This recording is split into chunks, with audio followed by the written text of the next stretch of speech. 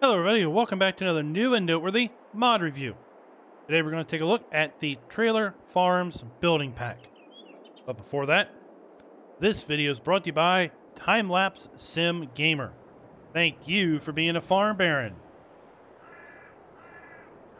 So I don't know about you, but I'm still a little sore that there is this really nice, in my opinion, little trailer park or a little trailer house farm here on Elmcreek that we can't make use of. It's just decorative. But I think it would be a really great opportunity to have a viable farm that is fairly cheap, and we could sell these buildings, or better yet, make use of these buildings as they exist here.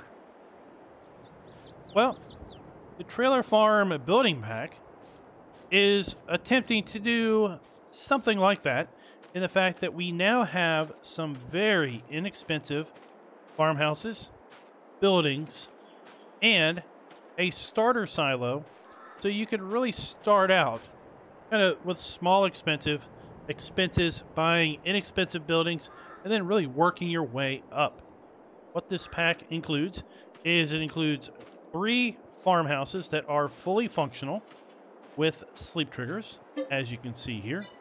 So we start out with a small trailer, and then when you're a little bit richer, well, maybe you could advance to a longer trailer, maybe one with a little bit more permanently affixed to the ground with the stone bottom there, stone foundation, if you will.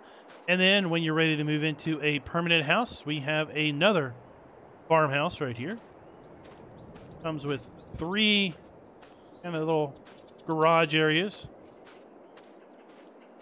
We have a silo that is modeled right after that silo right over there. We have our dump station and our fill pipe right there.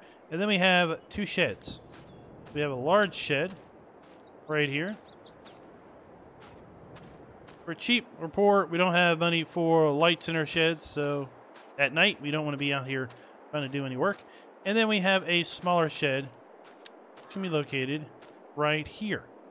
Now let's take a look at all of these in the shop. So if we go to the build mode and we go to sheds, we're going to scroll over here, and then this is the last base game shed, right?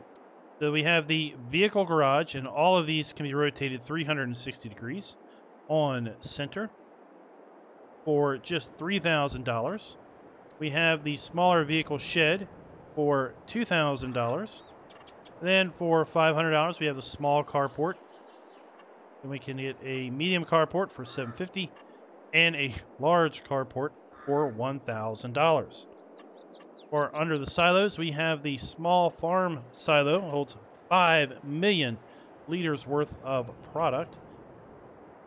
It is listed as multi-fruit. There you go for that one.